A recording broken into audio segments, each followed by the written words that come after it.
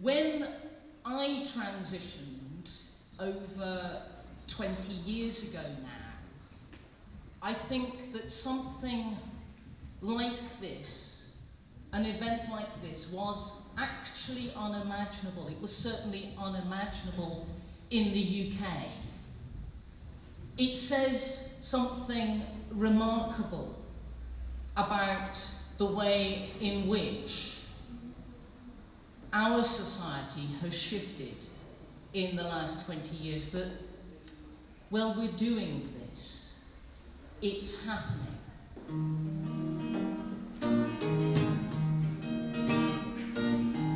OMG, just look at you.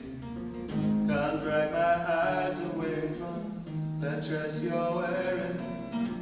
Does something to me. Please don't misunderstand. I'm really not the type of man who wants a girl like you for a one-night stand. I want to spend time with you.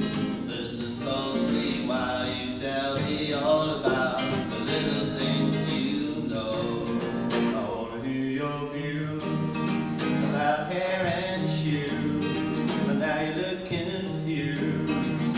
Baby, here's a clue. Won't you tell me? I want to hear your curly jeans, fashion labels and magazines. Which method do you favor? Shade wax or an emulate? This exhibition was a long process of discussion with gender matters and looking at the stories, looking at the material, and looking at it from the point of view of what will work in the space, the exhibition space, and also looking at how we can develop the content so that to bring it out as effectively as possible. So it has a wide, it's widely accessible to visitors as well. That's really, really important. It seems really accessible in terms of all the different mediums that they're using, like audio, like recordings, interviews, just kind of like the boards, the artwork. Yeah, it just, because there's so many different mediums that they're using, I just think that everyone can find something they're really interested in and kind of can feel that they can access the material well.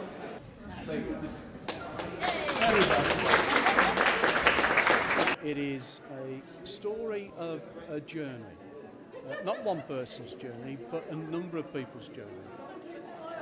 It is educational, it is eye-opening, it is heart-rendering. There are a number of exhibits that if you read properly and read between the lines, you can end up in tears. Something well worth coming to see. 20 years ago, and maybe even now, many of us who are trans were seen as tabloid fodder, as freaks, as other, as the ones to be pointed at. But this exhibition is about saying we are normal, we are ordinary.